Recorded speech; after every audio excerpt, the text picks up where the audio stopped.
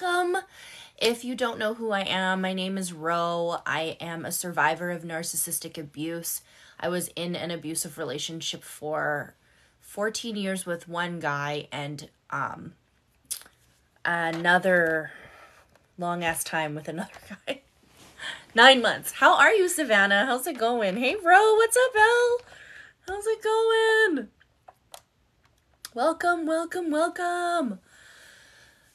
Come in and say hi. Tell me where you're from. What's going on? We're just chatting about narcissistic abuse. Again, my name is Ro. I'm a certified life coach, and I help people heal from narcissistic abuse. I help people heal and move forward in their life and start dating again if they want to. Oh, thank you for the rose, Tommy. What's going on, my friend? It's been a minute. Miss your face.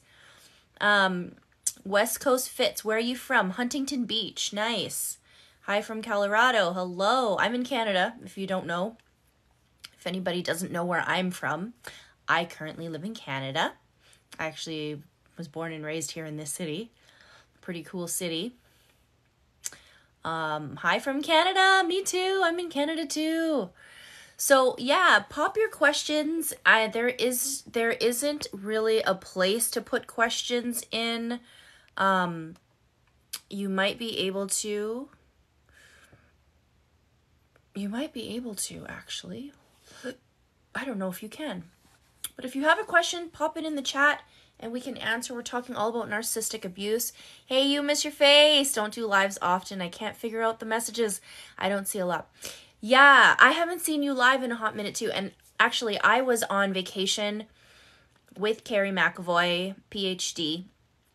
I had a really lovely vacation in Mexico with her and for her birthday. And so since I got back, I've just been kind of working on content and doing some things for me. So I haven't really had a chance to go live very much. How do you get over a trauma bond? Yeah, a trauma bond is something that is developed when we're in this abusive relationship and we're addicted to the person who is abusing us. Thank you for the follow. And having a bond to this abuser, having this bond where you feel like you're so connected to somebody and you're trauma bonded. You're actually addicted to the trauma because that is what you got used to. You got so used to it. You can ask questions here. Oh, perfect.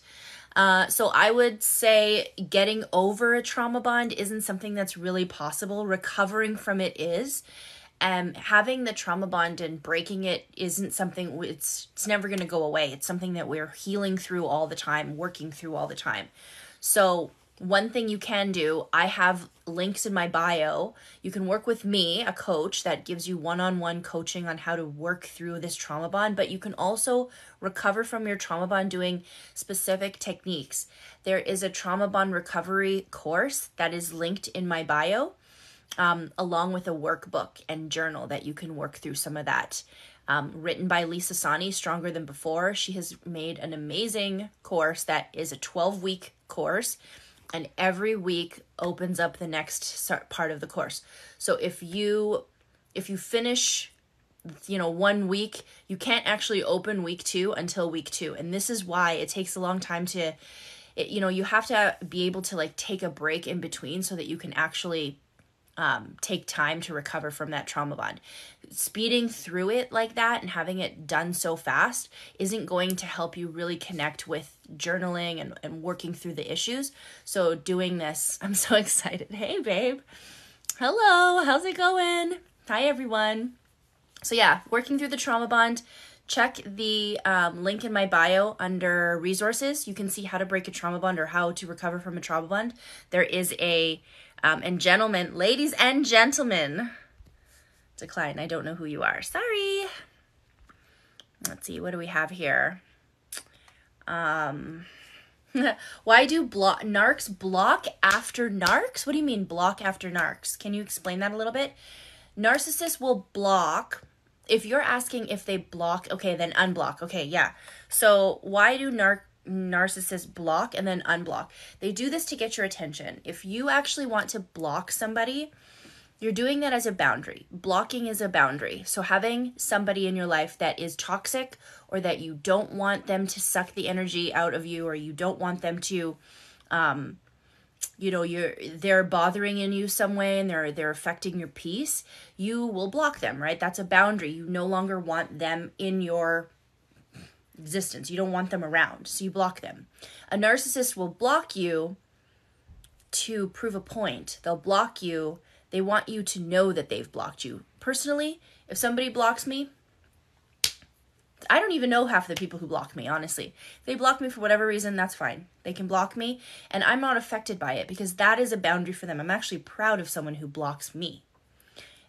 A narcissist will block somebody in order for you to get a reaction and then unblock you to see what your reaction is. You don't want them to disrupt your peace. Absolutely. 100%. And I love that little love badge there, babe. See that little love badge, guys? If you want to subscribe to my live, go hit the subscription button and be subscribed, and you can actually get access to specific little emotes. They call them emotes that you can pop in the chat. And also there's one right there. There's me. There's a little emote. See it? It's cute, right? Isn't that cute? And then I'm also going to be doing chats where I will only be answering questions to people who are coming in as a subscriber. You'll only be able to chat if you are a subscriber. Oh, thank you, Matthew. A little bit out of context, but I appreciate you for the compliment. Fellow Canadian as well. Why does a narc love having the attention and power? Narcs love being in power and control. They love it. It's one of their favorite things. I think the reason why is because they really don't have a lot of control in their own life. This is my theory. They don't have a lot of control over their emotions. They don't know how to regulate emotions. They don't know how to get to this place of even just being in control of their purpose, their journey, their path. So they will put all of that on others and control them. So if you've ever had a narcissist, hands up if you've ever had a narcissist try to control your finances, control the people you talk to, control the access you have to your own friends and family, to people who, they even control your job. They don't want you working at this place, that place, the other, the amount of times you go to the gym, the amount of time, what you eat. The narcissist in my life, he controlled what I ate. He was like, you can't have that. That makes you happy. You like sushi? You can't have sushi. I'm going to control you. They do this because they can't control their own lives, so they have to control you. They love having attention and control because they don't have a lot of self-esteem. They don't have a lot of control over their own emotions and lives, so they have to control you. Common to refer to them as alpha males? What do you mean? I don't know. I'm not sure what that question means. Hi, love. You're awesome. Hey, Kelsey, what's up, girl? KP.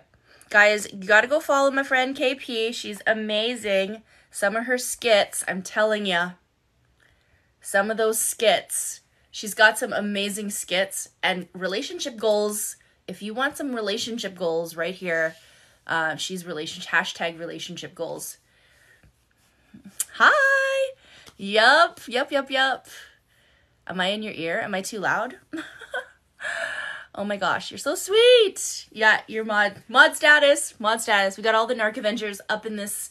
Anyone who knows the hashtag Narc Avengers, feel free to use that. We're part of a community of creators, people who are coaches, therapists, self-aware narcissists, people in this space who are educating about healthy relationships, how to get away from toxic relationships, how to identify a toxic relationship or a toxic dynamic. And the Narc Avengers, right now, there's 16 of us, and we're all spreading the word of narcissistic abuse and what it looks like, and how to get unstuck if you're stuck, how to move forward in healing and have healthy relationships. This is a really great space to be in. If you're feeling like you're putting content out and you want to spread some awareness, use that hashtag Narc Avengers and be a part of this community. I'm stuck in a marriage with a narcissist husband because I can't be away from my sick child. Need strategies to learn to live with him for now. Yeah, that's harm reduction. What you're describing there is harm reduction. That's okay. If you're not ready to leave a narcissistic relationship, you're not ready to escape and have an exit strategy, you can plan to leave this person.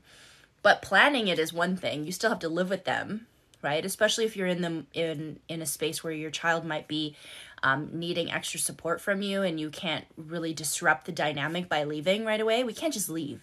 You know, when people say to us, well, you're in a narcissistic relationship, you're in an abusive relationship, just leave. We can't just leave. Like, sometimes it's not possible. So what do we do when we have to stay? We do what's called harm reduction. Ooh, I got 1 crown, guys. We got 1 of 20 crowns. 1 of 20 crowns. Thank you, Christy Michelle. So if you are stuck in this space and you cannot leave right away, and you want to plan to leave and have an escape plan, an exit strategy, I can help you with that. One, I am a certified life coach that helps people leave these abusive relationships, helps identify. But another thing that we want to look at is harm reduction. How do you reduce the harm in your household, right? How do you keep the peace? There's low contact, even if you're living with someone, where you don't have to communicate with them all the time daily, giving them the play-by-play or feeding into the drama or reacting to the abuse. What you can do instead is learn the tactics that they're doing to you and learn how to cope with them. So if you think you're being gaslit by a narcissist in your home, you can remember some of these things. 4 things to remember. If they said it, okay, if you heard it, they definitely said it. Whatever you heard, they said. Don't let them make you feel crazy by saying, I didn't say that. I didn't say that, okay? If you see it, they did it. So whatever you see, they did it. One thing you can do is you can journal, and you can start writing some of this shit down so that you know what it is you're seeing and what it is you're hearing, so that you are not getting gaslit. Another thing to remember is when they tell you it's just a joke, it is hurting you. It's not a joke. So be good with your truth. And just remember, you're not crazy. So that's part of harm reduction. Another thing is to understand what the silent treatment is. So if they're trying to do this on you, you don't have to worry about, you know that it's a punishment, and you're not sitting there trying to break that silent treatment. You know they're doing this to punish you. If I end things with him, I can't afford the rent on my own. I was a single mom before I met him. My daughter's father used to hit me, and I moved on with this guy, and he's treating me so well. Michael, or is it Michelle? Michaela Faye, hi. So that's a pretty difficult situation that you're in. I mean, this would be a coaching session. I think that if you wanted to book a coaching session with me, I can really dig into whatever it is you're going through, kind of look into the things that you're dealing with, and give you some clarity on things to move forward, because it sounds as if there's some physical abuse that you're kind of going through as well. Do narcissists love bomb early in the relationship? Yes, absolutely. They 100% love bomb in the early parts of the relationship. Love bombing is a manipulation. Love bombing isn't getting to know you long term. It's getting to know you as quickly as possible, right? Not investing in you in the long term. They're just trying to get to know you as quickly as possible. And that's manipulation. They're doing this to gain your trust. Thank you. I do need to work on not having such emotional reaction to everything which he wants. Yeah, that is harm reduction, because that reactive abuse happens like that, right? Any signs to know if it's love bombing or real love? Real love, by the way, first of all, love bombing is toxic as hell. Okay, toxic as all fuck. So if someone's love bombing you, right, the red flags would be too soon, too quick, telling you that they're your soulmate, telling you that they are, you were destined to meet them, all sorts of shit like that. If you're being love bombed, that's manipulation, that's toxic. Nothing toxic ever comes from real, true love. Nothing toxic ever comes from real, true love. So is it love bombing or real love, right? They're completely on the opposite ends of the spectrum. So what you want to do is you want to look at the things in a real relationship where love is built, not just bombed on you. It has to be built. So it will take time. If they tell you they love you on the first date, that's manipulation. If they say, I think I'm in love with you, I don't know what it is. It's just a feeling. I think I feel it. Why? Why do you love me, right? Like, what does that mean? Love is a verb. It's done by actions. It's not just words we say. Love is a verb. It's how we show it. My ex is sabotaging. He's been on a downward spiral for a year. He's not paying any child support while under child support enforcement. Ooh, that's not good. How's it going, Amy? How's it going, guys? We got a goal. We got some crowns here to give to we got 40 minutes on the live. So if you guys want to send me a little crown, I got this little goal here. I don't know what it means, but hey, we're doing it. My ex said she loved me less than a month. We're engaged and broke up. She loved someone 3 days after. See, what kind of do you see the lesson, right? Good for the most part. Yeah. Hey everyone, what up? What's going on? Just found out mine's making multiple Instagram accounts to check on me. LOL. So that's LOL. So is it Sienna? Okay, we can laugh at this because we know that this is the kind of shit that they do, right? You get to see my goals. See, I don't get to see your goals. I don't know what's up with that. He even emailed me, right? We have to remember though that this can be really terrifying for some people as well.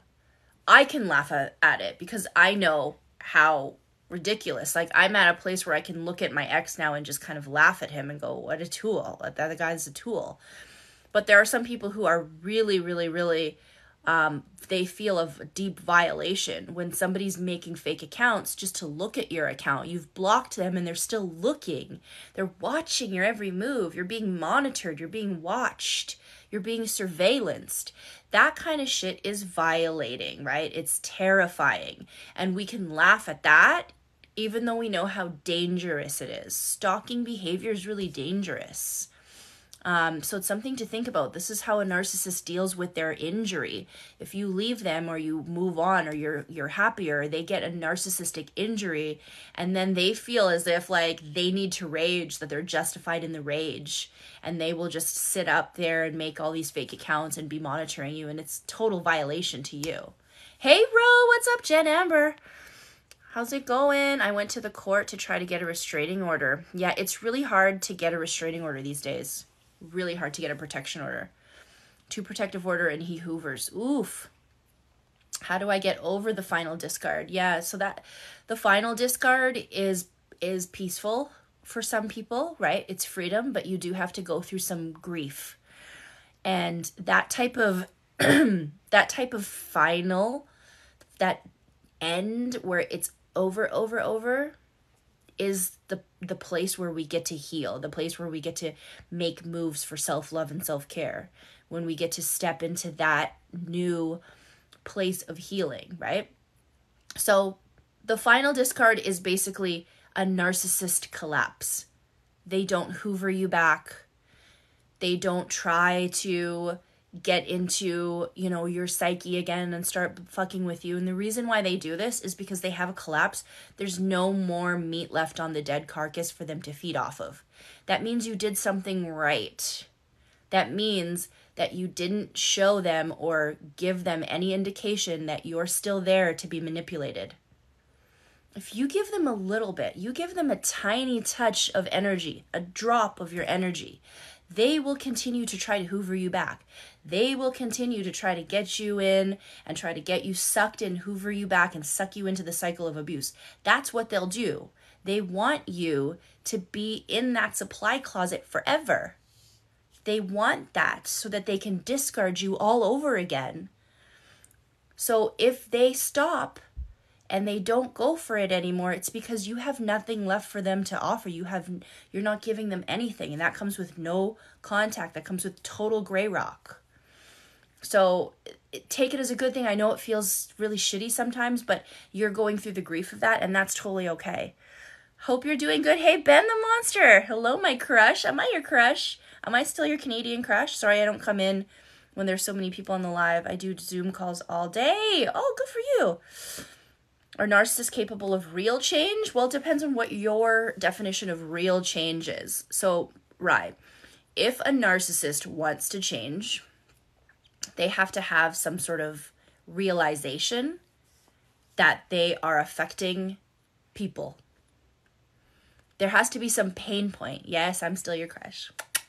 there has to be some sort of pain point there, right? They have to be able to look at their life and look at the people they've affected and take some self-reflection and go, wow, I've hurt this person, hurt that person. I was being inauthentic over here.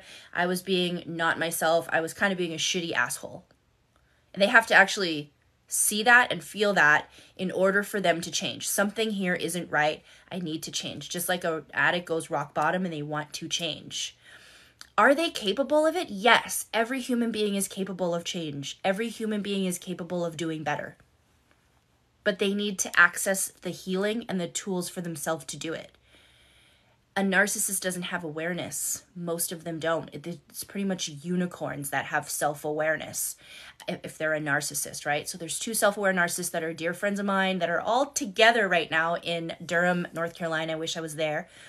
But they are doing the work every day. So if you follow Raw Motivations and Mental Healness, both those guys are narcissists and they are both self-aware, meaning that they realize that they have a disorder that hurts and affects other people's lives. They've realized the impact that they've made on other people, and they work every day to cope with their personality disorder.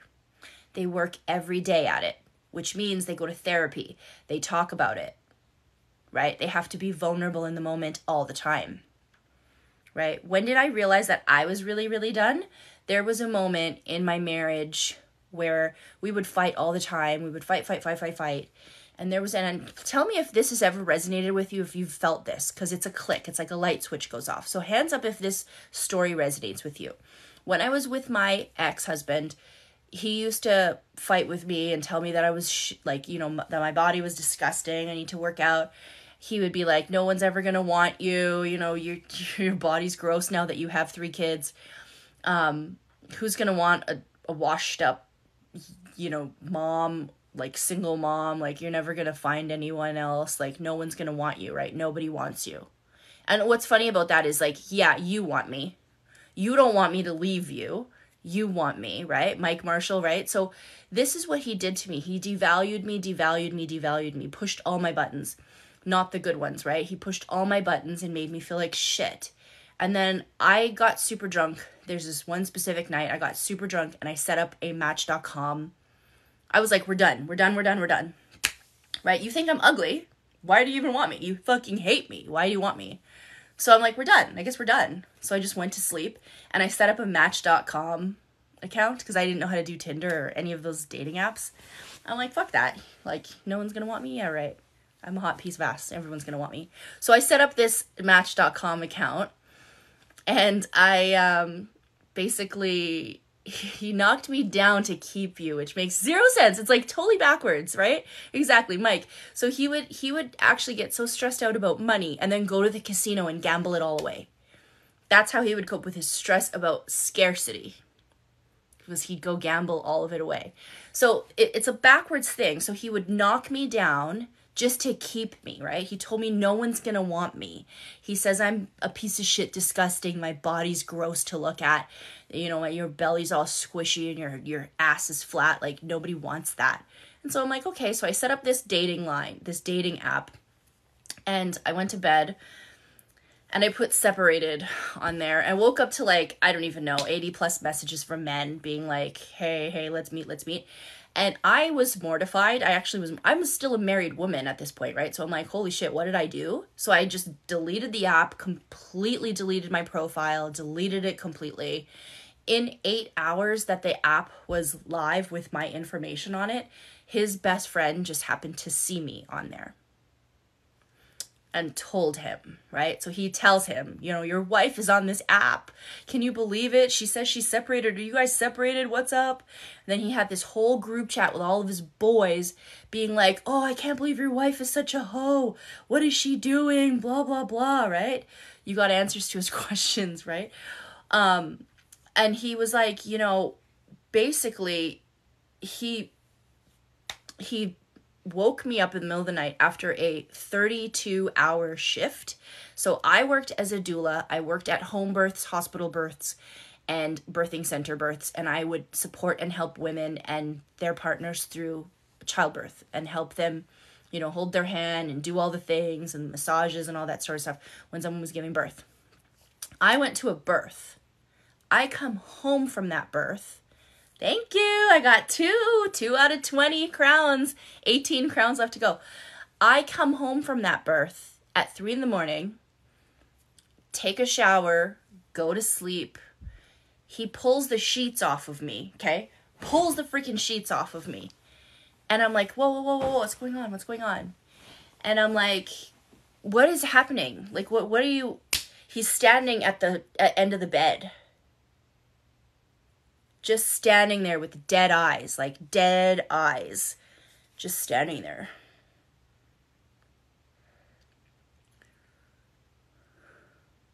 So you're going to tell me? Are you going to tell me? And I'm like, tell you what? Like, what are you talking about? So scary, right? So scary. Were you going to tell me?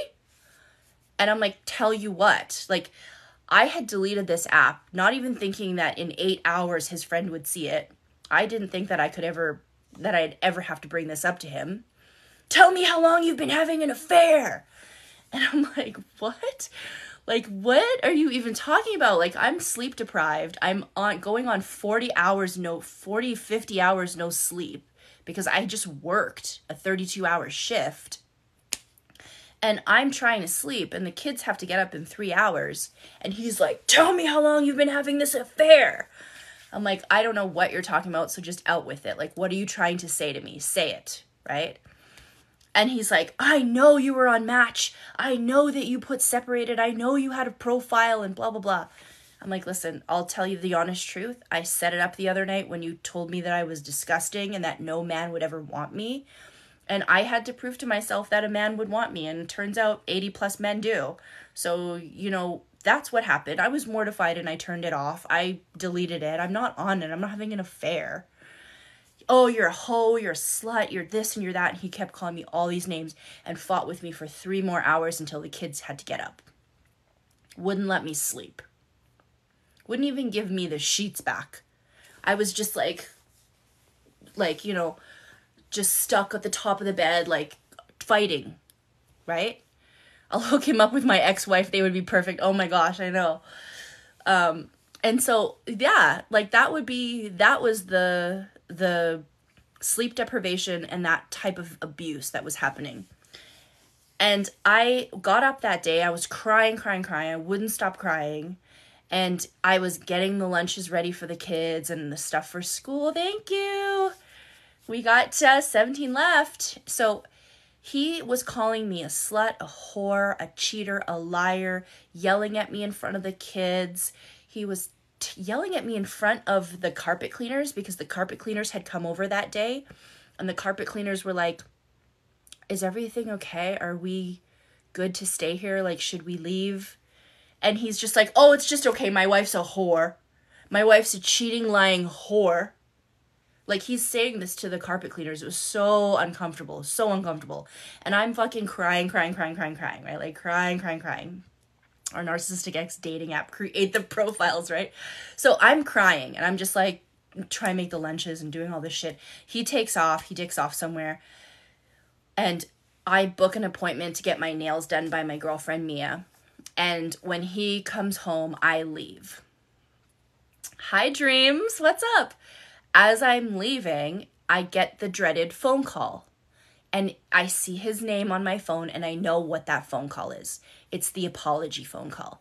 Every time we had a big fight like this, and he would yell and scream at me, and I would be crying all day.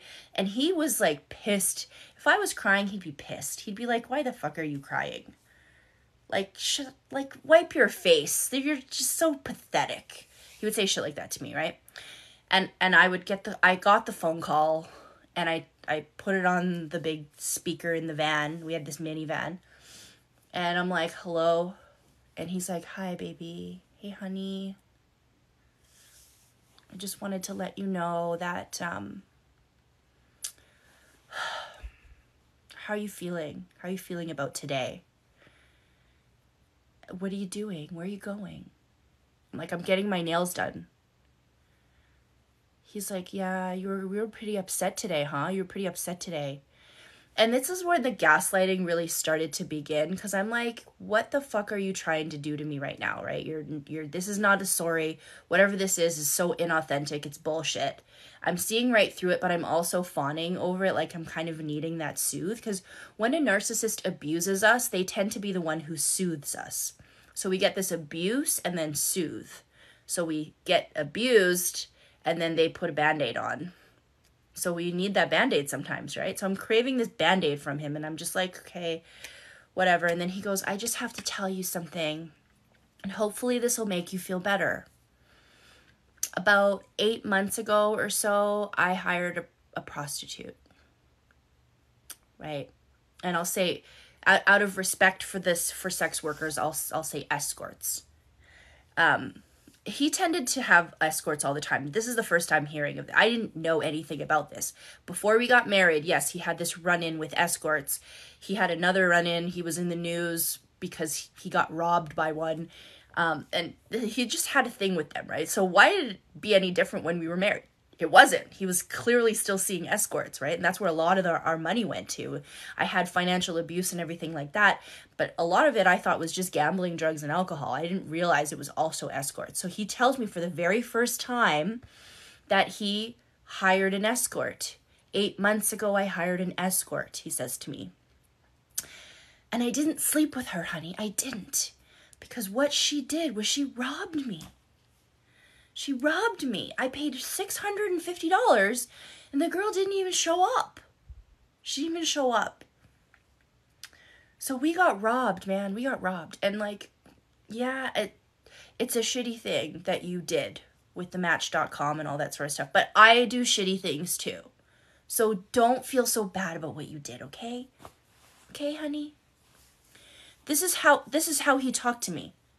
And I was on the phone and I immediately was like, that's the light switch. Gotta go to bed. Love you. You're so brave. Thank you so much. I said to him, wow, like you don't know what you just lost. What? Huh? Because I was already planning like an exit strategy with our therapist, but I wasn't like at the point yet where I felt ready to just like let things go. But that was the moment I took my rings off. That was the moment. And I said to him, I'm like, you know, when you were in jail, because he went to jail, like shortly after our wedding. When you were in jail, I had many good looking guys that I could have with, but that's the kind of loyal wife you have. This guy, we'll call him Adam. He was very jealous of this Adam because he thought me and him had a thing. And he even confronted him one time and said, how come you were flirting with my wife and all of this sort of stuff? And Adam's like, I don't hook up with married women. That's not me. Me and Ro are just friends. And I said to him, Adam is so fucking hot. Okay, yes, he was in jail. I'm like, Adam is so hot. And I could have. When you were in jail, I could have. But I didn't. That's the fucking loyal bitch you have that you will never get again. And I'm like, in my mind, I'm like, this is over. This is done. This is an apology. You telling me that you tried to hook up with a escort and you didn't get your way because they robbed you is your way of apologizing for all this shit that I had to put through today, being yelled at and screamed at and like belittled and berated in front of the carpet cleaners and our kids. This is the type of relationship that I'm trying to mend. No, it's over. That's the moment I took the rings off. That's the moment that I just said no. And I said to him, listen, I said, Adam is hot and I could have had him, but that's not the kind of wife you married. And you're never going to find someone like me again because that's how fucking loyal I am to a piece of shit like you. And you know what he said to me when I said that? Take a guess what he said to me in reply to that. Take one guess. How did he respond to that?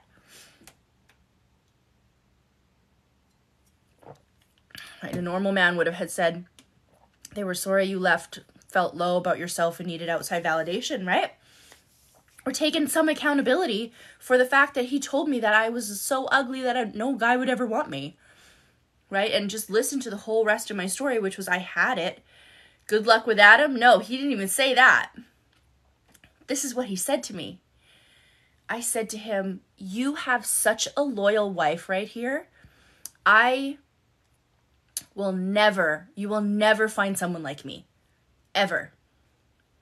Because the piece of shit that you are, thinking that this kind of weird ass confession of having an escort 8 months ago is some sort of weird apology for calling me all these names today and making me cry in front of all these people. That is your apology. And I'm sitting here being super loyal to you, knowing how hot this guy is, and I could have had something and I didn't, because that's not me. He says to me, I knew it! All the times I asked you if you thought he was hot, and you said there was nothing between you two. I knew there was something there. I knew it. You're such a liar. You're such a fucking liar. And I'm like, what? Wow. I'm like, wow. Oh, my friends were right. We're in a group chat talking shit about you. We're all talking shit about you. Talking shit. They're like, so sorry that I had to marry some piece of shit like you. We're all in a group chat talking shit about you. If they didn't find you, then what? Then what, huh? You'd just be sitting around on your Match.com getting all these dates. Then what? It's a good thing my friend found you. And I'm like, your friends all have hit on me. Your friends are not ride or dies. When you were in sobriety, when you were trying to get sober, all your friends took you out for drinks all the time, tempting you with the booze all the time. You don't have ride or dies. You don't have a good solid support system like I do. I'm going to get through this and you're not. And your friends that are sitting in a group chat calling me a whore and whatever else they're calling, are going to be the very first ones who swipe right on me when they see me on a dating app when I'm single. Those are your friends. And he didn't have anything to say. I just hung up, got my nails done, and my girlfriend Mia was like, where are your rings? I'm like, oh, they're in my pocket. I just took them off right now, literally right before I got here. And she's like, it's over. I'm like, it's over. That was the moment I mentally checked out. So this was a really roundabout and long ass story to whoever asked me when was the moment I knew it was over. That was the moment. And I'm telling you right now, if anyone who's in it, anyone who has this narcissistic relationship or who is in something toxic, and you're still stuck in this, like, should it work? Maybe it'll work. Maybe it won't work. There will be a moment and it'll click for you and you'll never forget that day. You will never forget that moment when you said, no, we're done. We're completely over. You'll never forget that moment. That was the moment for me. Mine would have said, well, what did you do to make them think it was okay to hit on you, right? They never take accountability. That moment is literally everything. It is, Chelsea. That moment is clarity. That moment is clarity. And sometimes in my coaching, when I work with you one-on-one, I will help you find that moment. Sometimes something I say will click and it'll actually happen for you in real life, right in your home. So if you're still stuck in this situation, you need to get that moment, you can do it. I think it's happened for me today. I feel nauseated thinking about him. Yeah. We start to shift from like, is he ever going to get better or is she ever going to get better, to when you think of them, you're like, go away. I would never want to see you again. Right? You don't see anything good in them. You don't see one thing good in them. And it sucks when they're the parent of your child, like your children. That part sucks. But you're also the parent. They're separate. You're not co-parenting. There's no such thing as co-parenting with a narcissist or toxic person. Co-parenting means you're cooperating. People who are married and in loving relationships and live in the same house and sleep in the same bed are co-parenting.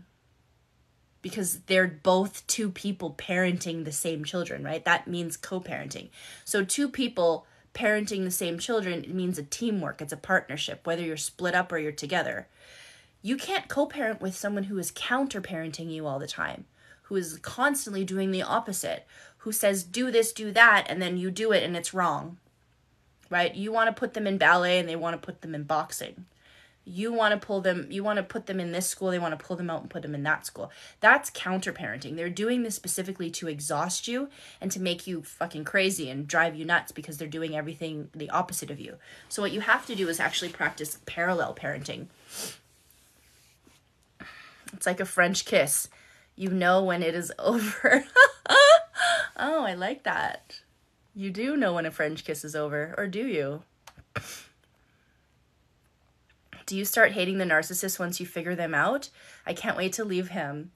In harm reduction, when you're practicing that in your home and you haven't left them yet, I can help you with an exit strategy and leave this person. But if you're still stuck in the home and you are trying to figure out like how to cope around them, then, you know, feelings of hatred might come up, feelings of anger, feelings of confusion, all of those feelings come up.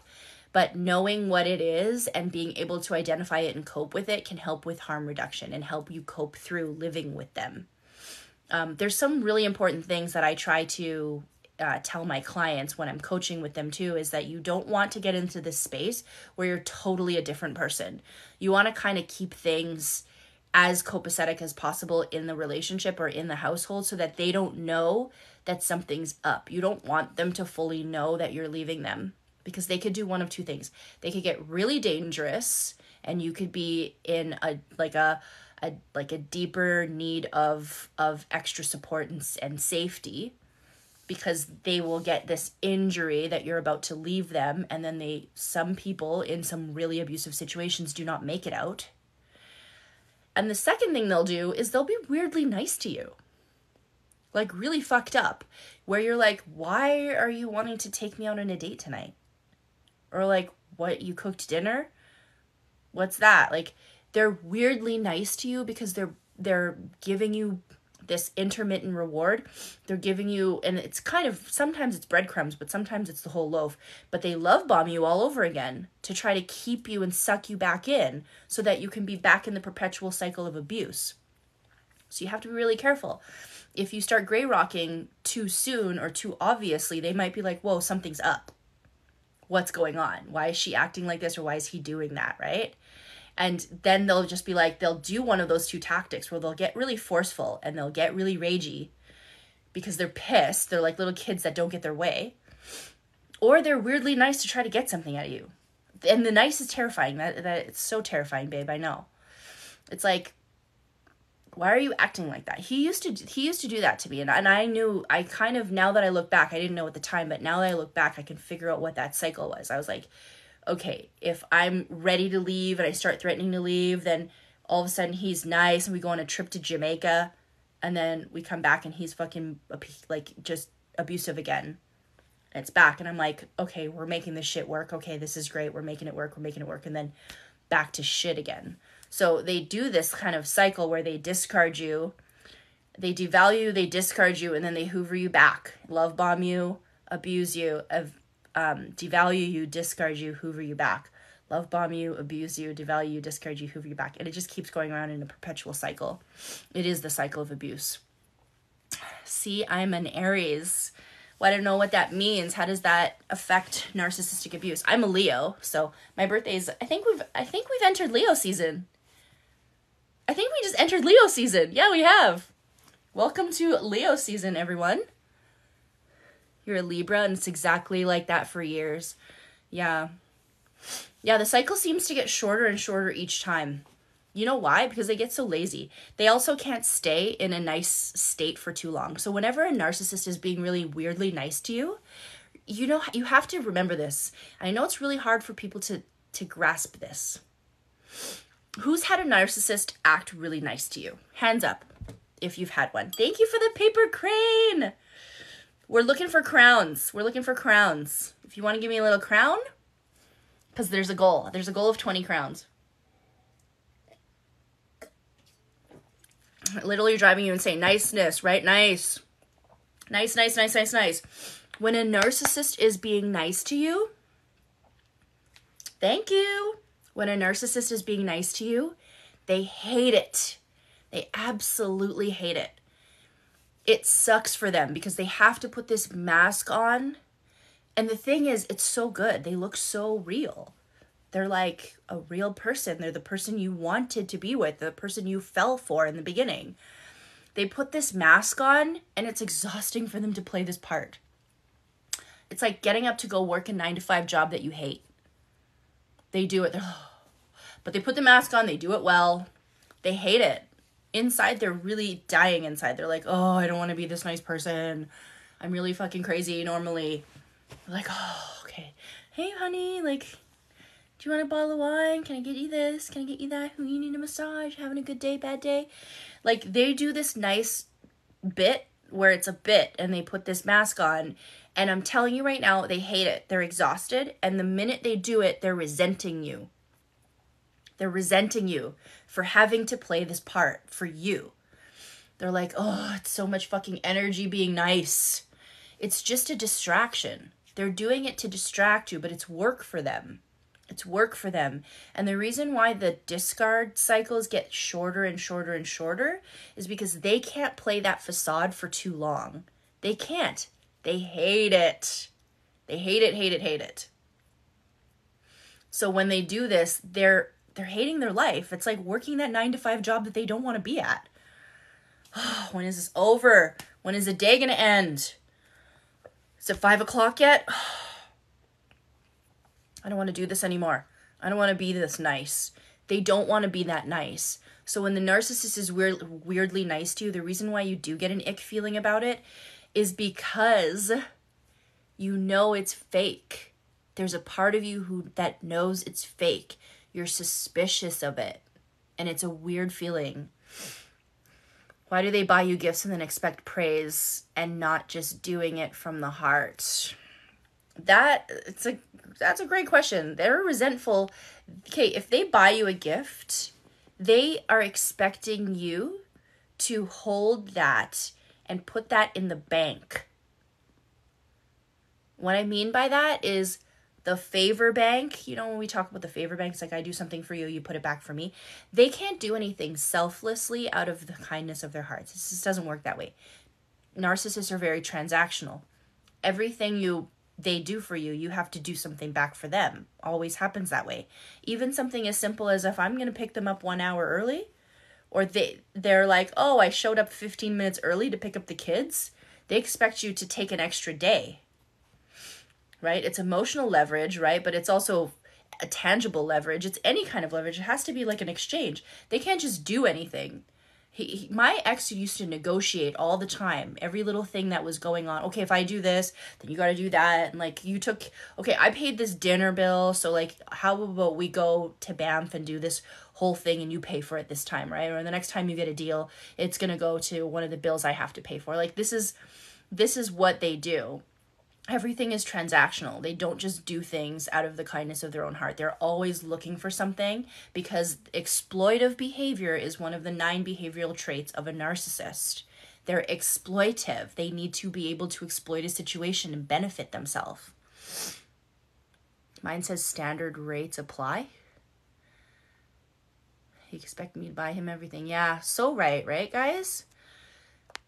Suggestions for dealing with male narcissist boss. That's a coaching session. I can help you with that. I have had clients that have had people in their workplace or their toxic work environments with either a toxic boss, a narcissistic boss, or a toxic employee or a coworker that they work with. If you do want help with that, I can help you with some strategies and some things that we can do, and maybe even an exit strategy for your work. Maybe this isn't the job for you. Right? And I also have friends with career coaches that can help you find a career that is more suitable for you and that you feel more it's healthy for you. But if you do want support in that, I do offer one-on-one coaching. I would just go to the link in my bio under coaching and just book an appointment with me and just follow the steps to book that appointment. But that would be coaching. Makes me sick to think of how much money I've spent on him for 2 years, right? But this is part of the financial abuse. So financial abuse doesn't always have to mean that they're, controlling your finances or telling you what you can spend your money on, right? Like they're not doing that. Hey, Ro, what's going on? It's Mermaid Batgirl. Hi. I know I haven't been live for a hot minute. I'll probably stick around for the 90 minutes instead of an hour. Just because we'll see how it goes. I was only going to do an hour, but I still have half a glass of wine, so I'll probably finish that. Sorry, you're spamming. Hey, no worries. I haven't seen any spams. Thank you for the flowers. We're doing crowns. We're doing the little crowns. I don't know if anyone can see. I've got a goal, 4 out of 20. I got 20 crowns to do. You're in a horrible situation. I can help you. This is what I do. I'm here to help. Thank you. There it is. How do you leave at a young age? You're 19. Yeah, emancipating from your parents is something that, is it your parents that are abusive?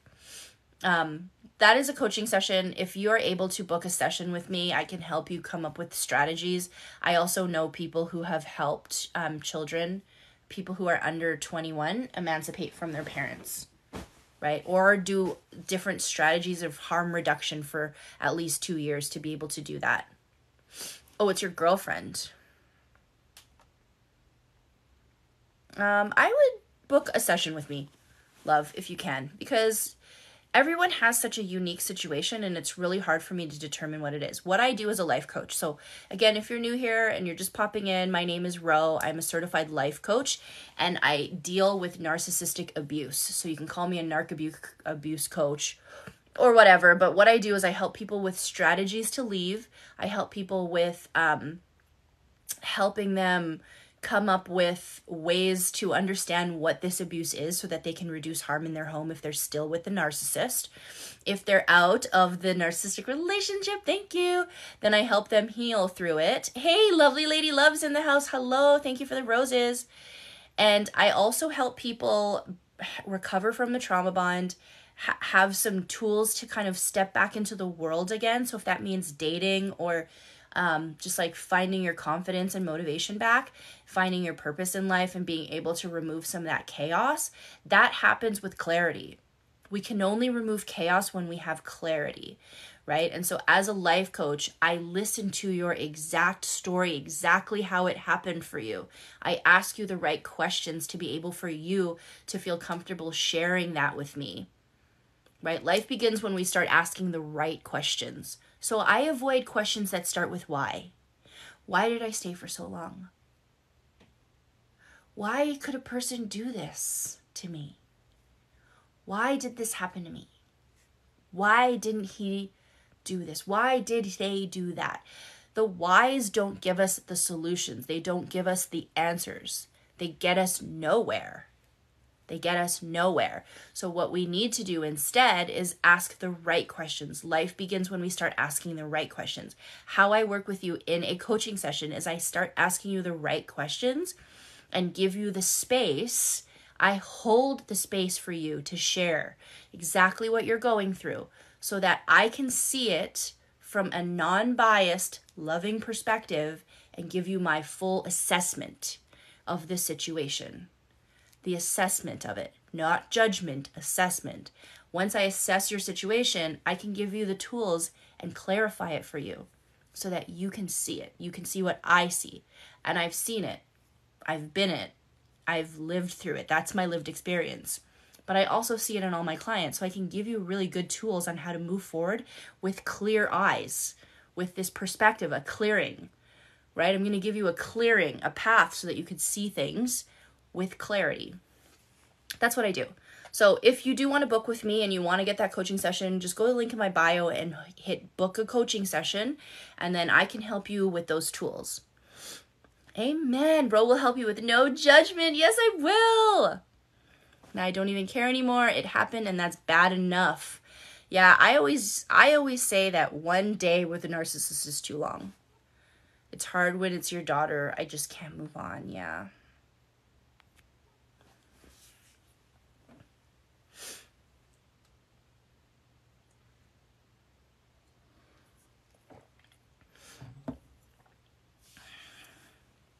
This stuff isn't easy, guys. Healing from narcissistic abuse is not easy. And having community, there's 3 things that I think we all need in healing from narcissistic abuse. We all need 3 things. We need community. Having a group of people who are able to hear you from this place of healing, from this place of support, and who have lived your experience, who have lived something very similar to what you've lived, having that community can be really healing. The second thing we need to know is the education side of it, the knowledge, understanding what the terminology is. What is gaslighting? What is cognitive dissonance? You know, what happens when you collect euphoric recall? What happens when you are in CPTSD and you have certain things happening to you, like affects your sleep, psychogenic tremors, having anxiety all the time, right? Exhaustion. These things, learning about these things and the narc education that you get from these videos, from these lives, from books that I recommend, and YouTube videos from Dr. Ramani. People like this, they're giving you the knowledge and the tools so that you're educated on this style of abuse, because it's a style is what it is. It's not talked about a lot, and there's just not a lot of identification. This is why you're so confused in that relationship, because it was so hard for you to identify what it actually was. And the third thing, and probably the absolute most important thing that we need to do and remember when we're healing from narcissistic abuse, community, education, and the third thing is self-love. Self-love, it's huge. Self-love is the key.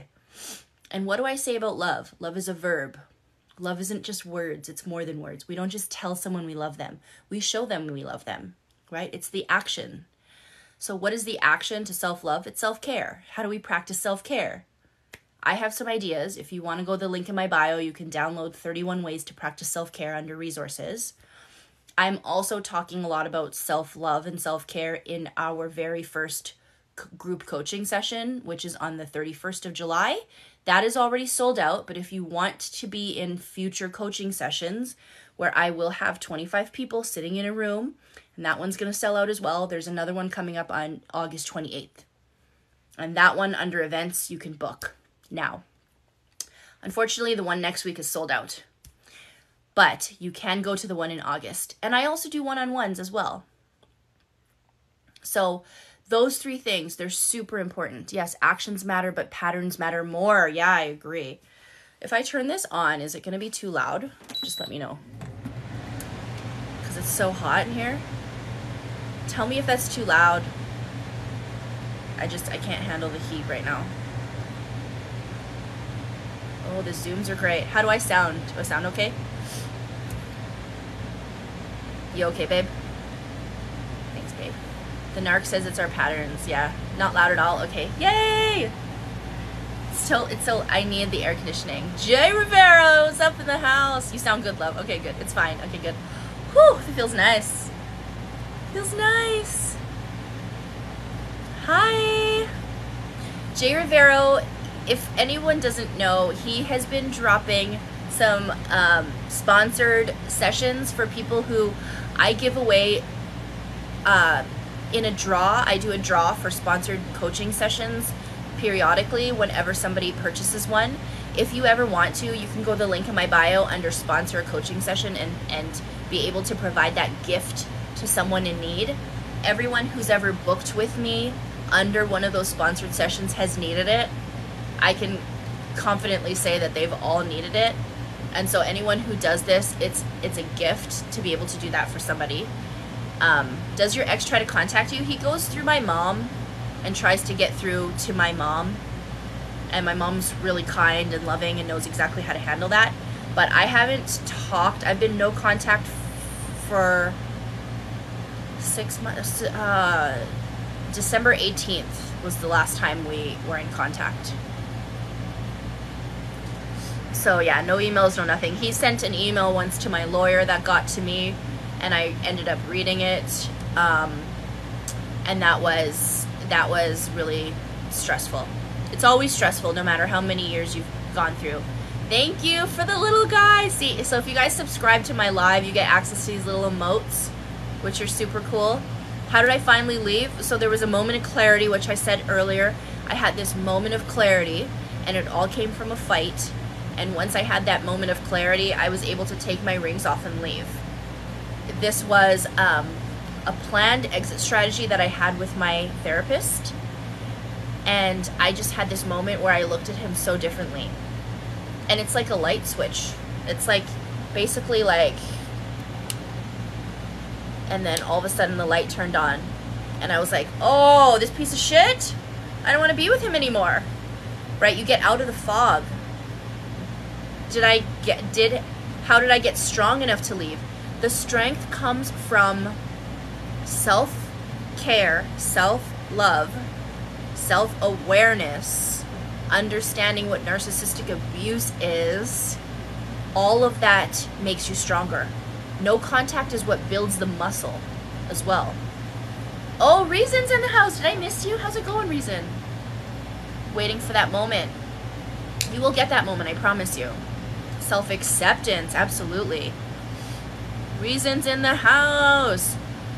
A lot of me staying has to do with not wanting anyone else to have him. That takes some things to work through, for sure. A lot of people that I've met with, that I have had on one-on-one coaching, have had that same issue. You're not alone. You're not alone. Did I lighten my hair? No, I haven't in a minute.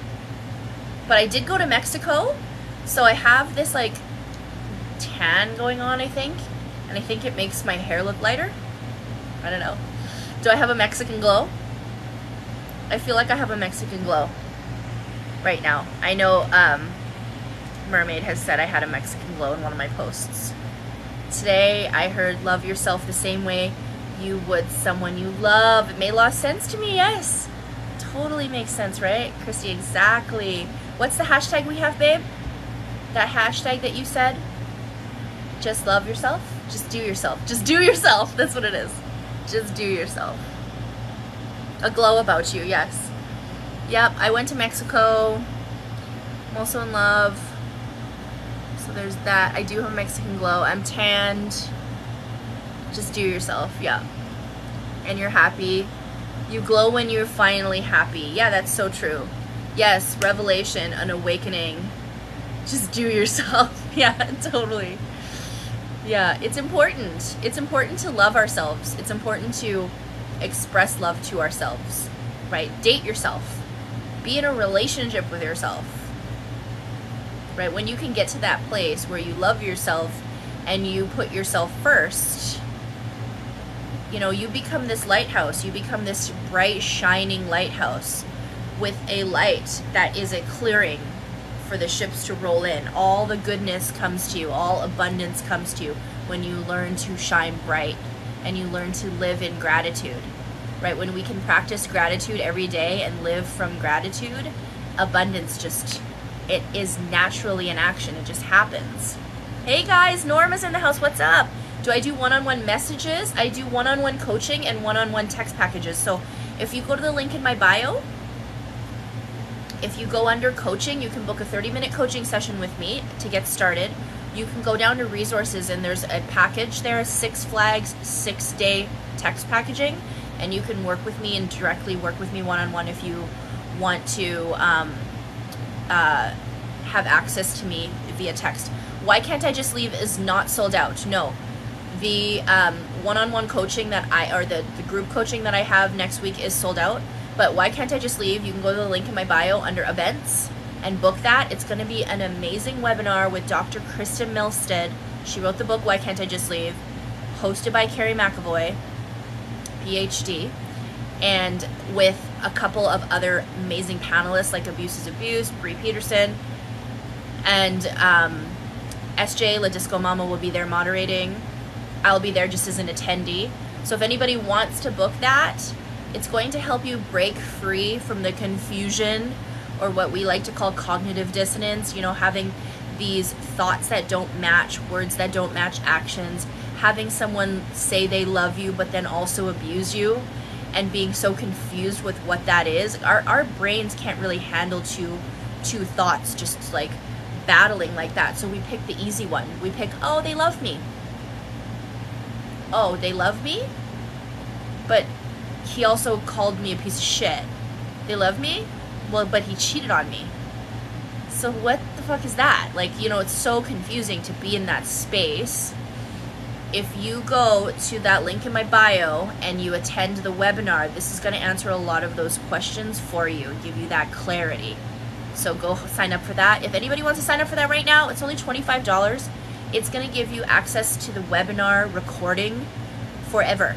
So if you can't make it and you want to watch that webinar, right? But if you are able to make it to the webinar as well, you have an opportunity to ask questions. There will be a time for Q&A where you can ask Dr. Kristen Milstead everything you want to ask about cognitive dissonance, about that confusion that we have in narcissistic relationships, about the pathological love relationships that we have with these people, right? So go to the link if you can right now and go register for it right now and come back and say, I registered. Come back and say, I'm in. You don't even have to leave the live. You can go to that link, register, and then come back and say, I've done it. How do we purchase the text package and get a one-on-one? Yes, so you can get a text package under resources. It's called Six Flags Tech Support Package. You can book that with me. You can get a one-on-one with me under coaching. So everything you can find in the link in my bio. Good night, you have to go to work. Have a good night. What did I miss? Cheating is the worst, yeah. Did you love my live with Carrie? Yeah, she's amazing. I was waiting for you to get back from Mexico to schedule again. Yes. Yes, Christy. We stop avoiding ourselves trying to save everyone else. Should I send his staff by courier to him? I don't know what that means. I love her names for they're all roller coasters. So my 30-minute like consult is Coney Island. It's the Coney Island Cyclone. They're all, I think all of the roller coasters are in the States, I think. And then I have my Big Dipper, which is 60 minutes. 3 packages is Scenic Railway and 5 packages is the Wild One. And then my text package is Six Flags. And that's a 6-day text package.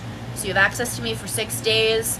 I find a lot of clients love this if they're on the go or if they want to just send me a quick voice note about what they're dealing with. I have a lot of clients that do this when they're in a court battle with a narcissist, or they're they've had a moment where they feel like they might break no contact because the narcissist is kind of getting to them. So yeah, the names are pretty awesome. Yeah, they're all roller coasters and like theme parks. So yeah, the text package is a really great one to just, I know a lot of people are on the go. It's just easier to text. And I can really clean things up for you quickly. As a life coach, that's kind of my goal. You have an issue, you're going through something, you want to process it, send me a text. It's all starting to click in here. It's yep.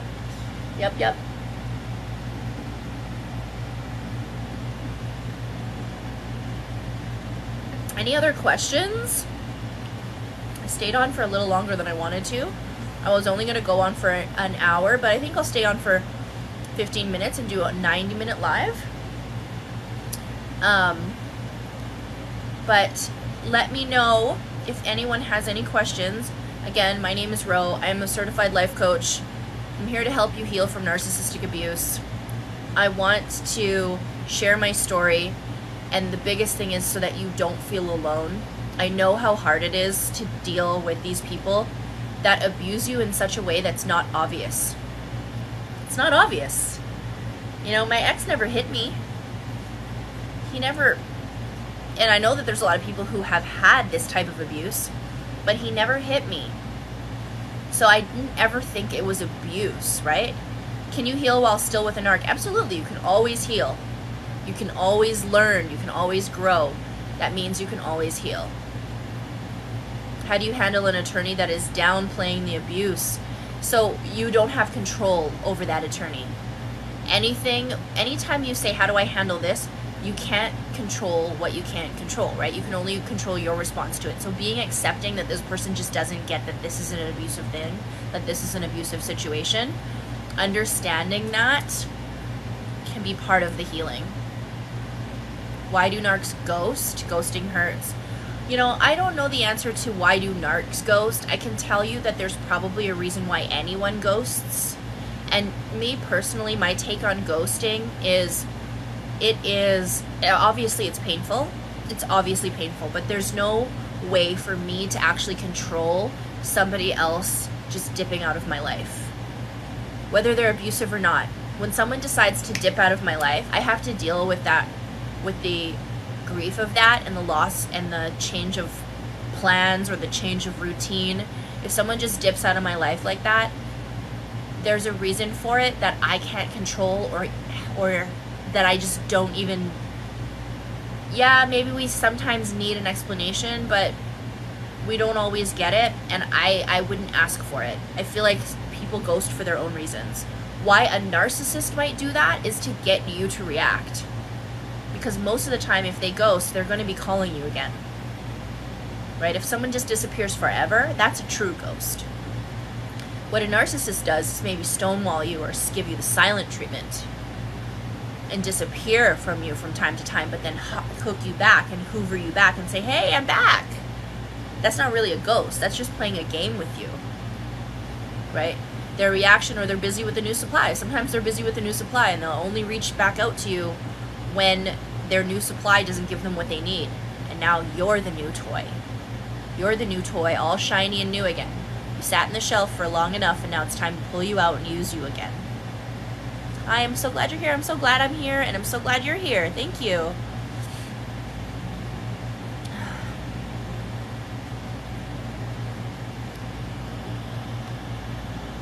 I think ghosting is to avoid an uncomfortable conversation.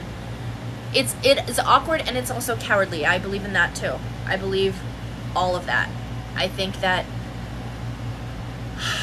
ghosting is really an immature thing to do, and I'm not saying that to be demeaning to anybody that does that. I would never ghost because I feel like I'm in a mature mindset. I'm emotionally mature to be able to say, hey, this isn't working, I'm no longer interested in you, and this is the end of our interactions. Peace. Right? I'm emotionally mature enough to say that to somebody without the fear of hurting them, because this is for me. Unfortunately, if that hurts them, that's something that they will have to work through, not me.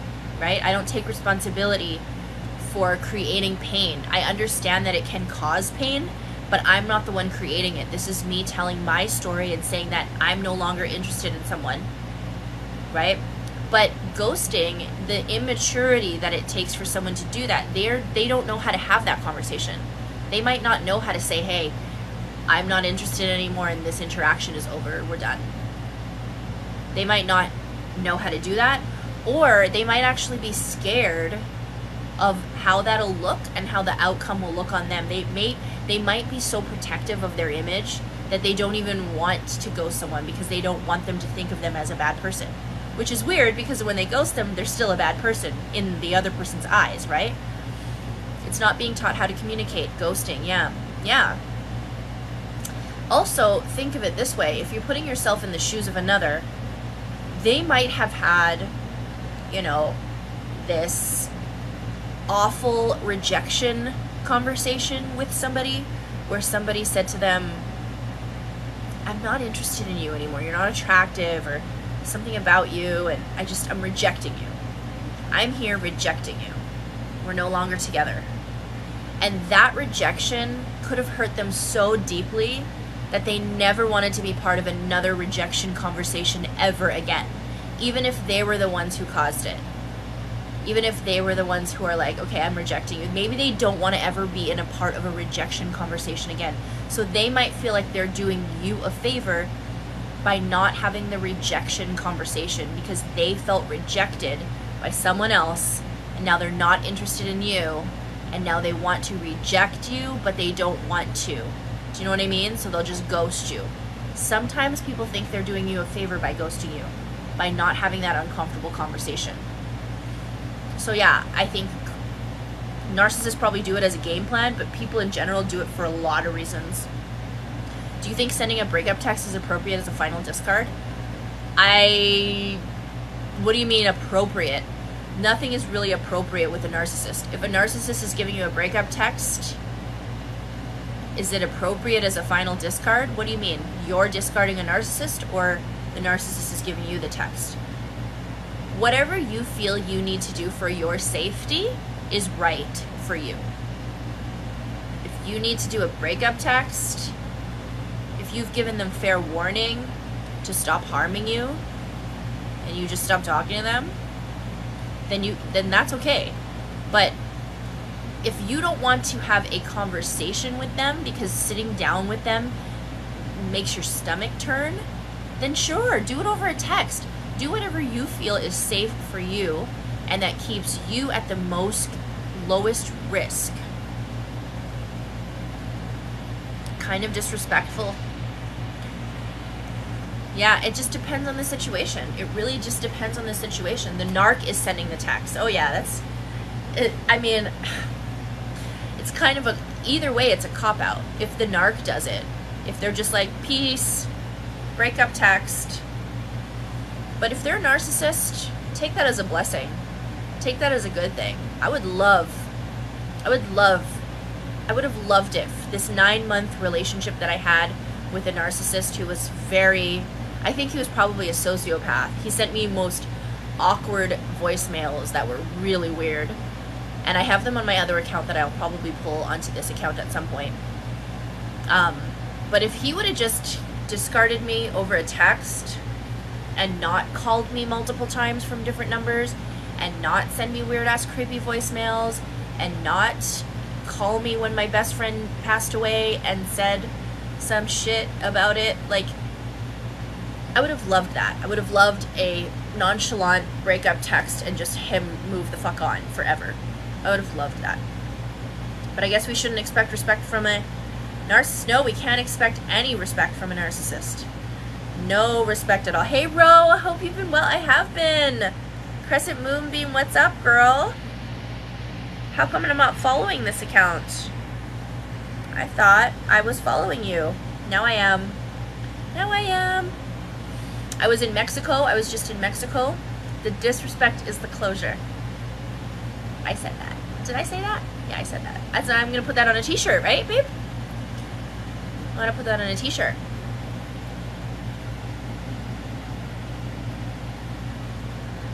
Hi, JC. What's up? Yes, sir. I heard that today. Yeah, the disrespect is the closure. Thank you for the follow, Raw Dog Ron. Raw Dog Ron, that's funny. Probably from Ro. I did say it. I think I said it in Dylan's live earlier. I'm pretty sure I said it, and I said I was going to put it on a t-shirt. If you have any superpower, what would you choose? Ooh, I love this. I don't want to... Don't judge me, but mind control. I would definitely want to have mind control. Because I would manipulate for good. I would manipulate for good. Honestly, I think therapists have, we all manipulate. Okay, manipulation is abuse, right? Manipulation is abuse, but in the intention of harming another person to gain the benefit for yourself. That's when manipulation is abuse. But we all manipulate. All of us manipulate. We're all manipulative people. Some of us manipulate for good. Sometimes a therapist looks at you and goes, oh, if only I could get through to you, if only you could see this one thing. I'm going to manipulate the situation so you can see it. They're doing it in benefit of their patient, of their client. Narcissists manipulate to only benefit themselves. So when I say that I want mind control as a superpower, it's because I want to manipulate for good, right? I want to be able to have people see it. I want to say, hey, can you see this? Okay, I'm going to just change. I'm going to control you a little bit, control your mind, and manipulate the situation so that you can win. I want you to win.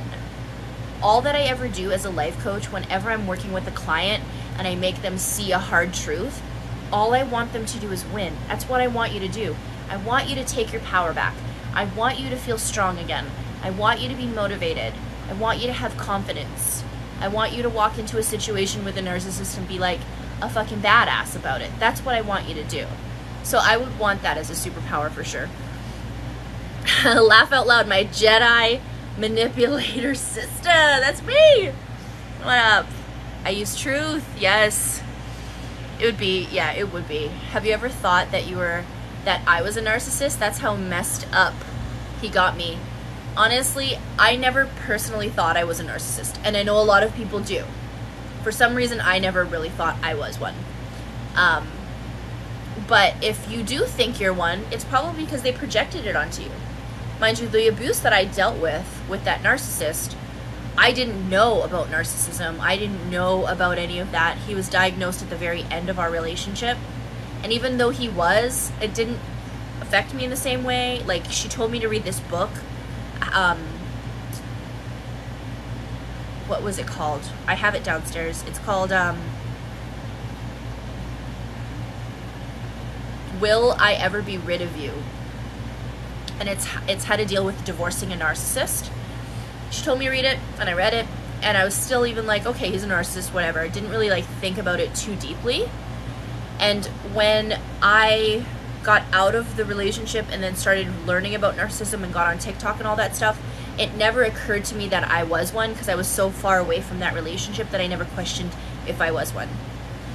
So the reactive abuse and all that stuff that I did that might have given me narcissistic fleas that I could have picked up was so far away. It was like way in the past. So I never really thought I was one. But a lot of my clients think and ask me, and I would say that this is probably the number one question that I get asked in my coaching sessions is, am I a narcissist? Do you think I'm a narcissist? And to that, I always give you a one question test. One question. Who's ready for it? I got 5 minutes left on the live. Who's ready for this? If you ever thought you were a narcissist, or you want to know if you might be one, do you want to participate in this? Hands up if you're ready for it. Ready? Ready? Ready, ready, ready. Hands up if you want to know. Will, is that you in here, my friend? Hi. My Jedi narcissist. Okay, so here's the question. I'm going to give you a question, and I'm going to figure out, and this is anecdotal, okay? So this isn't like, don't quote me on it. This is just something that I learned from a therapist. If you think you're a narcissist, here's the question. And I want you to answer it really thoughtfully, okay? I've heard it, never ask, true or false. I've heard it said that a narcissist will never ask. True or false? So this you're getting pretty close here, Will. So here's the question. The question is, do you think you are a narcissist? And I'm going to give you the answer based on your answer to that question. So, do you think you are a narcissist? Yes, no, I don't know. Pop your question or your answer in the chat. Yes, you think you're a narcissist? Just write yes. No, you don't think you're a narcissist? That's a no. And I don't know. Hard no, hard no, hard no. No, no, no, no, no, no, no, no, no. No, no. And there's nothing right or wrong. Just tell me your answers. No, you don't think you're a narcissist. I don't know. Very fair answer. No. I know I'm kind-hearted. I don't know. No, I don't know. I don't know. Okay, so a lot of I don't knows and a lot of no's. Nadoosh, what's up, girl? Sometimes I don't know, right? No. Me, it was a for sure no. So I'm going to tell you, someone who is not a narcissist is going to answer no, might even answer yes, and is going to answer I don't know. Likely, if you were to answer any of those three questions with yes, no, or I don't know, it takes self-reflection. There's a reason why you arrived at this answer. You arrived at this answer because you took some time to reflect back in the past and go, did I do some shady shit that makes me be a narcissist? Am I one, right? Did I do some shady shit and am I a narcissist? You look back at the relationship. You look back at the person you were with. You look back at the people you were with. Did I do some shady shit? Am I a narcissist? No. Did I do some shady shit? I had to reflect. Yes, maybe I am a narcissist. Did I do some shady shit? And then I had to reflect. I don't know. Right? The question is, do you think you're a narcissist? Ultraviolet. The question is, do you think you're a narcissist?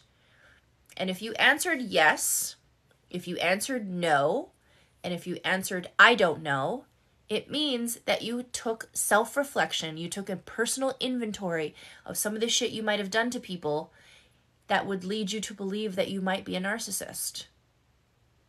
Self-reflection is something that a narcissist doesn't want to do. They never want to do that shit. They don't want to self-reflect. This is how a narcissist would answer this question. Hey, do you think you're a narcissist? I'm going to tell you whether you might be one by the way you answer this question. This is what a narcissist would say.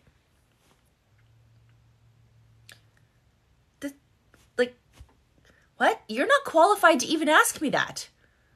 I'm not answering that stupid bullshit question.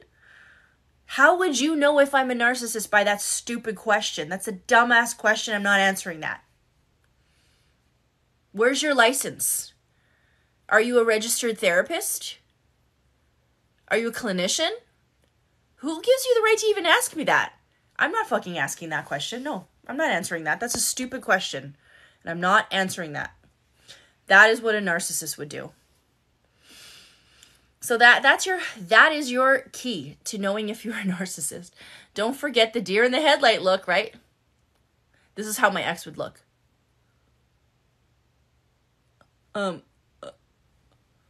What? You'd say, what? Right? They would show disgust, irritation almost immediately. The second you ask that question. That is a question? That's fucking stupid. How are you even qualified to ask me that? Nin, what's up, love?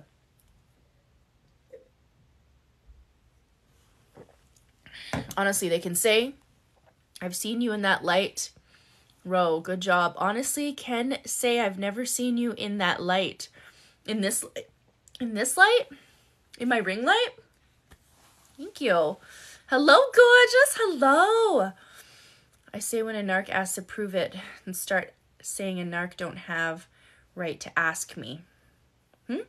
Yeah, they would do that. It's the glow. I don't know what it is. It's the Mexican glow. I guess it's a Mexican glow about me. Apparently I have it. Apparently I've got a glow about me.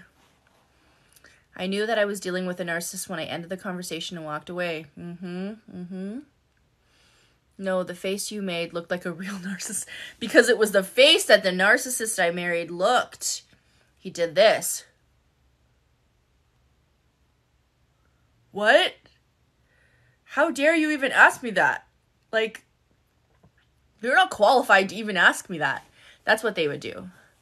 My ex screamed at me that I'm a narc, broken and toxic. Oof. Love you, sister. Love you guys. So yes, guys, if you want to book a session with me, go to the link tree in my bio under book a coaching session.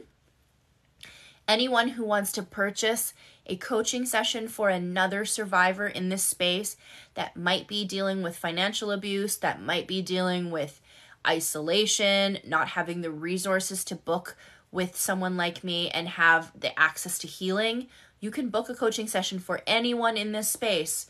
Go to Sponsor a Survivor. It's the second link in my bio, or the second link under the link tree in my bio, and you can purchase it. And what I do is I give it away for free to somebody in this space who needs it. Okay? If you want to be part of my group coaching session, which the next one is going to be on August 28th, because the July 31st one has already sold out, and they're bound to sell out every month, honestly.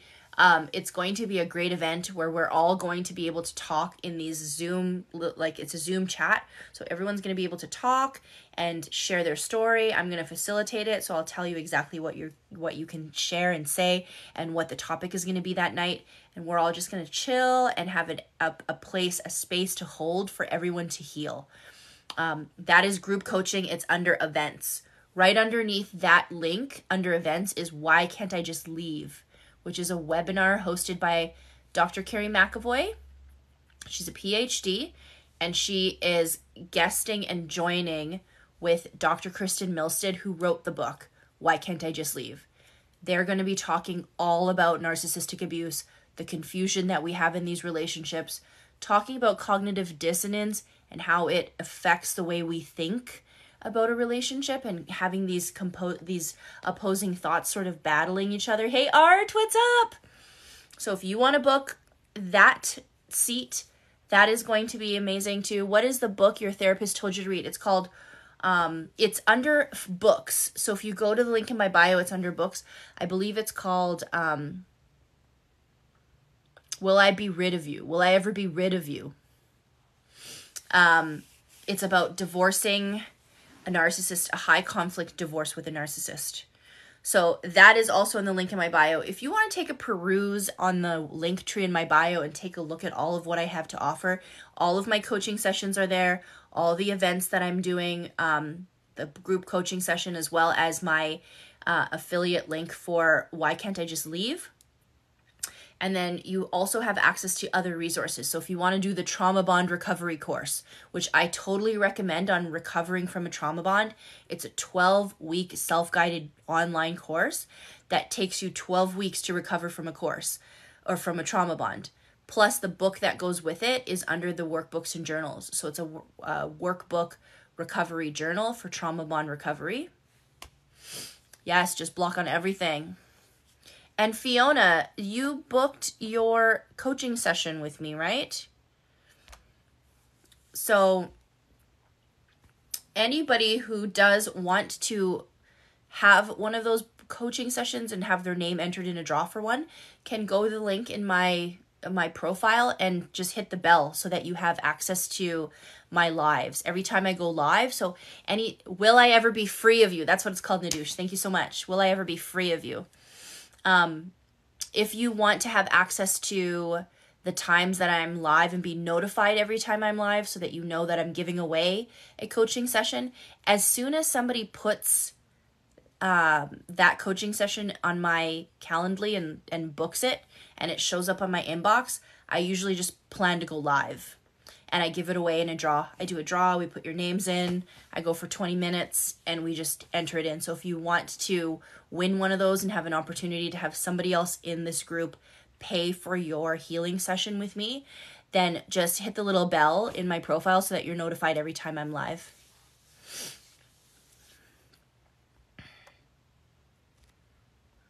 Better block on WhatsApp. Block on WhatsApp. I've also heard block on Venmo, block on Cash App. Because they do weird shit. They send you money sometimes to get your attention. They do that. My ex would just withhold money to try to get my attention. Some people send you money.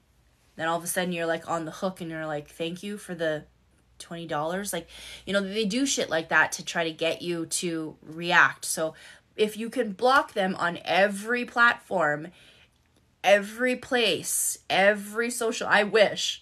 Right? I wish he'd send me money. I'd be like, fuck, I'll take the money. I never want to talk to you again. It's scary, right? So people are now blocking. I've had clients that are blocking on Venmo, blocking on Cash App, blocking on PayPal, blocking on all these places so that they can't have access to them at all. So that's something you can do as well. And then lastly, guys, I have a healthy dating after abuse course that I have launched with Raw Motivations. Raw Motivations is a self-aware narcissist. His name is Ben Taylor. He has an app called the Narc app. If you go under resources, and this is free to download. So I know earlier I was like, everybody go register for Why Can't I Just Leave? You can still go do that. Go and do that. Go and link in my bio and do that. But if you want to just get the app, the downloadable app, which is called the Narc app, you can go right now and download it to your phone. And you can have access to Boundaries by Bree, which is a course that's created by Bree. Abuse is abuse. It's all going to be about holding boundaries, keeping them firm, having consequences for the boundaries, what a boundary is, and that it's for you and not the narcissist or anybody else. And then I also have a course on that app called Healthy Dating After Abuse. And that whole course is going to go through if you're ready to date, how to know how to look for a narcissist, what a red flag is, right? Knowing what your love language is and your type of attachment style is, and doing this with a potential partner that you want to have a long-term relationship with. And then also like getting to this place of trusting yourself and what's next for you in this relationship and what it looks like as a healthy relationship. That's called Healthy Dating After Abuse. If you want that, go to the link in my bio, download the NARC app, and then you can have access to that course. So thank you all for sticking around with me and chatting with me. I love you all. If you have any questions, feel free to send me an email. If I don't follow you back, you can go to my link tree in my bio and send me an email. And I will see you all around. Before we leave, why don't we take 2 minutes to tell me your freedom date? I got one sip of wine left here. So tell me, drop it in the chat. Mine is November 15, 2019. That was the day I left the narcissist. August 18th, 2021 was the day I went no contact. So whatever your freedom date looks like for you, even if you don't have it to the day, if you just want to write November 2020, drop your freedom dates in the chat. A freedom date is whatever you feel you felt the most free. The date that you felt the most free. So freedom snaps for everybody who has a freedom date. 2018, not yet, still fighting. Okay, so girl, lifted. Anyone who has not had a freedom date, who doesn't have one yet, and you're still fighting, take a minute and look at these dates. Look at them. March, February, okay? July 23rd, children cannot be narcissists. Well, children are narcissists, really. They cannot be diagnosed with narcissistic personality disorder because all children have this trait. They have all these traits because narcissists are just emotionally undeveloped. So children are emotionally undeveloped. So all children are narcissists, really. March 2020. So what I was saying there, lifted, right? Was that your username, lifted? Lifted. If you don't have a freedom date yet, look at these dates and use this as motivation. Use this as your purpose, your passion, and this is your inspiration. This is your sign. You are going to have a freedom date one day. You are going to have a freedom date one day. I promise you. Okay? Have hope. Hope stands for hold on, pain ends. Have hope that you will be free from this pain. That you will come into my chat one day and put your freedom date in here and we will celebrate with you. Okay? We can celebrate your freedom. We're celebrating everyone's freedom. And this is your inspiration. This community is here to help you. Okay? I can help you be free of the narcissist, but even just being in this space, even you being here right now, that's the trajectory for your freedom. It is so much sweeter here on this side. Hold on, pain ends. That's what hope stands for. Okay, I promise you that the worst day that you're going to have, the worst day on the side of freedom, is still going to be far better than the best day with that narcissist.